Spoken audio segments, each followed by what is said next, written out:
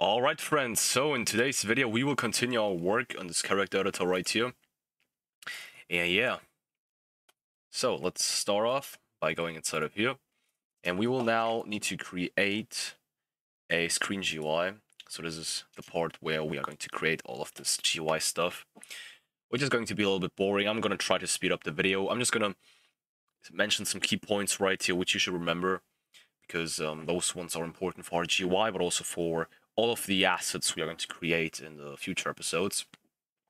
So this GUI right here is going to contain an editing option for the hair, for the face, for the clothing, means shirts, pants, and accessories, and for the skin color as well.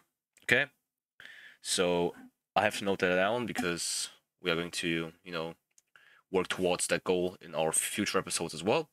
And yeah, so those are all of the options our character editor is going to have. Now, I'm going to start with designing this GUI right here. And yeah. So I'm probably going to speed up the video at this point. So, see ya.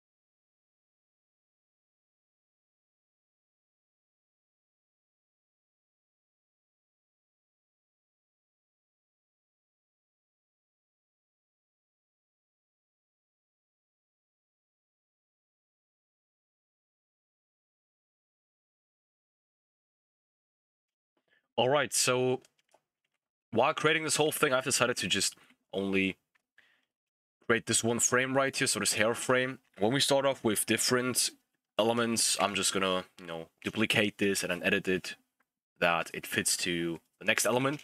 But for now, we are only going to work on the hair right here, okay? So what we are going to do now is that we are going to create a data store. And yeah, but before we actually do that, let's actually make this frame appear once this process right here happens. So all we got to do is that we have to make sure that this is disabled. And then let's remove those prints. And local hair frame. So I'm going to create a variable right here. And this one is going to refer to this frame. But let me quickly rename this to something else. So character editor GUI. Now, all you got to do is that you have to write script.parent. So this is our script. .parent refers to the parent of this object, which is the storage GUI instance. And then we can refer to this character editor GUI because this one is a child of this storage GUI parent as well. And then we can refer to anything inside of here. In this case, we want to refer to this hair frame. I can recommend you to do this because sometimes when you try to refer to things on a client, I don't know how this works, but the client sometimes loads too fast and even faster than some other instances you're trying to refer to, and then you end up trying to refer to something which was non-existent at that split second, but then is existent later on, so it's just something which comes from experience. So now we have referred to this hair frame. All you gotta do is we want to make sure that it is visible, and then we want to tween this thing. So game get service, tween service, create function, create here frame. I'm gonna be explaining this in a second, do not worry. So tween info, let's pick this, easing style, let's pick this one actually. Come on, easing direction, out, position, view them to new.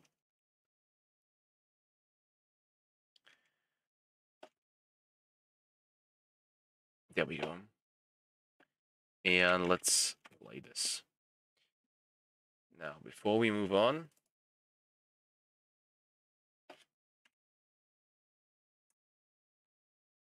all right. So I'm gonna be playing this, and then you hopefully understand what this Tween Service does. So let's do it. Yeah, I was expecting this. Look. So remember how I've explained that you have to use wait for child?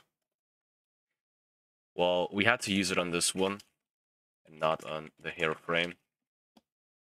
Nah. Yeah, as you can see, this character customization hair frame just appeared out of nowhere. So let's test it out again so that you can really see it. So what this Tween Service does is, so when you remember the position of this hair frame, which is somewhere right here, okay? So we've just moved it right here.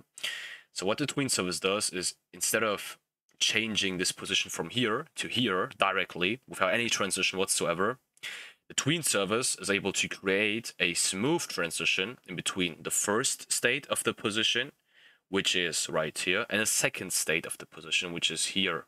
Okay, so this is our goal state which we want to achieve. So we want to achieve that this hair frame appears on our screen, and this is done by moving the hair frame out of this, you know, this invisible area into the visible area. Okay, and this happens via Tween Service, and it also has a transition which you guys, or which you were able to see for a small amount of seconds.